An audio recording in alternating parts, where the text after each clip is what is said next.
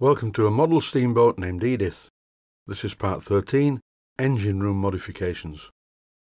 Before I start on that though, I have one or two other small jobs to do. Starting off with rubbing down part of the outside of the hull, then mixing some polyester resin, and I'm going to use this to bond the tank support in place using some glass fibre tape. But never mind such frivolities, I'll now get to the interesting part. This is the steam engine, and on the end of the steam engine's crankshaft there is a brass fitting. I'm going to replace this with a commercial universal joint. In this clip I'm using a micrometer to check the size of the crankshaft, and just as I suspected, it is 1/4 of an inch in diameter. Over now to the lathe, and lightly clamped in the chuck is the brass fitting which is part of the universal joint. The hole in the middle isn't the correct size, so I'm using a drill which is 1 imperial size less than 1/4 of an inch to drill a hole through it. And then to get the finished accurate size, I'm using a reamer. After slowly reaming the hole in the brass fitting, it's a perfect fit on the crankshaft. And in this clip, I'm estimating how much end float I need to allow, and it's only a tiny amount that's required, so tighten the grub screw, and that's it for this part of the job. This is the main universal joint fitting. These are really good quality commercial items, and it just push fits onto the splines. A close-up of it shows you what it is. These are commercially available from most model shops or via the internet, and they're very strong and work very well for a long period of time. At this point, I thought I would run the steam engine on compressed air for a few minutes. This is an edited highlight. The engine is quite powerful, but at the moment it's running on so little air I can stop it by nipping the crankshaft. So I thought, well, I'll stop it by nipping the crankshaft and fit the universal joint on the end. So what's the point of a universal joint like this? Well, really, just one of them gives you limited articulation. By using 2 of these universal joints, with a central drive shaft connecting both of them together, you would get really good articulation, but this will be adequate, provided I take the time and effort to make sure that the engine is accurately aligned with the propeller shaft. The main steam inlet unit on this engine uses a plumbing type fitting, which looks very clumsy. I need to make a fitting to allow me to fix the regulator and the displacement lubricator in this position. Yes, I am aware that the displacement lubricator is already fitted to the engine, but in its current position it's a bit too low down in the boat for ease of filling and emptying. So what's the plan? Do I fit a unit like this and machine it? No, it looks really bad, really clumsy. So what I'm going to do is modify the whole thing, and the first thing I need to do this is a hacksaw. I'm carefully supporting the pipe and very gently hacksawing the end of it off.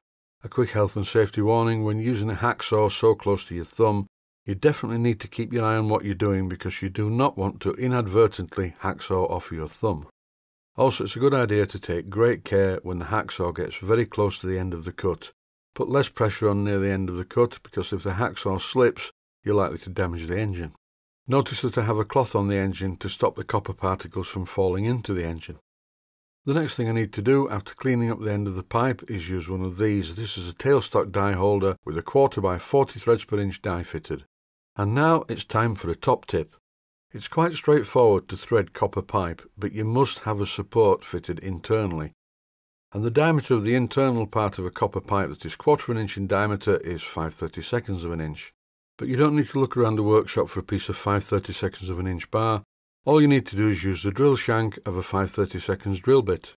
You also need to use plenty of lubrication, pack off the die to clear the chips frequently and clean out the die, and most importantly, keep the die holder perfectly in line with the copper pipe. And if you do all of those things, you should get quite a clean thread like this one. All I need now is an adapter, so I'm using a commercial T-piece and I'm going to butcher it. I could make one from scratch, but this is just quicker, and anything that saves time is a good thing. I'm going to do this job in the drilling machine, and I'm leaving the union nuts in place anyway, so it's really easy to hold the part in the machine vise.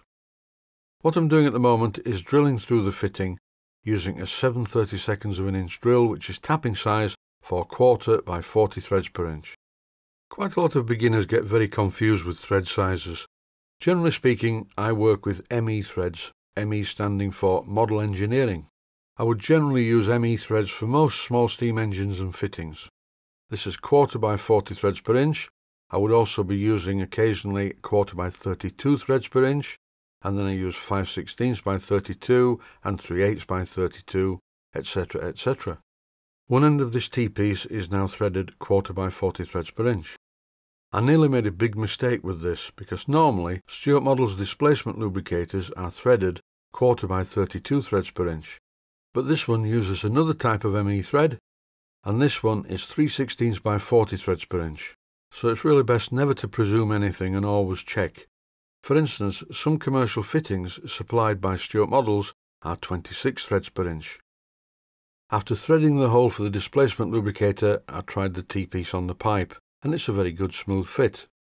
And now it's time to find out whether or not the displacement lubricator lines up in the correct position on the T-piece without using a shim washer. I've put some Loctite 542 on the thread because I know it's going to fit, as I did a dry run first. As I mentioned before, the reason for fitting the displacement lubricator in this position just makes it very much easier to handle. This is a slide valve regulator and it has to be fitted in this position. I was going to make a 5/16 by 32 to 1/4 by 40 adapter at this point, but then I thought, well, no, this is a much better idea.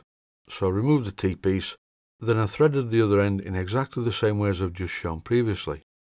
And now comes the final assembly. I've just had a déjà vu. Have I just done this? What day is it? Is it time for my tablets?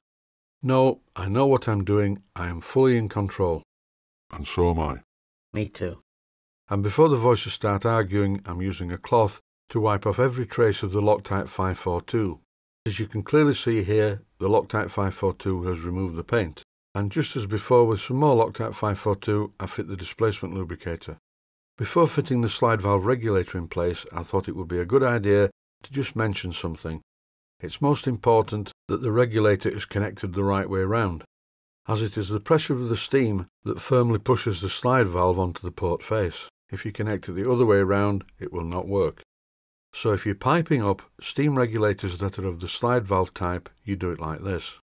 So now with the regulator fitted to the engine and the displacement lubricator, I'm going to test it on compressed air. The displacement lubricator will not work with compressed air, it only works with steam. So for compressed air running, I inject some oil into the airline. I think I'd better fit this though. This is a blanking plug, and this is fitted as usual using a small amount of Loctite 542. So with everything in place, it's time to test it and see if it works. And it certainly does. This boat is of course going to be radio controlled, and the regulator will be connected to a servo using a long rod and a clevis. But for now, I will function as the servo. I'll leave the engine running on compressed air for the last part of the video. Thanks for watching, and I hope you found it useful.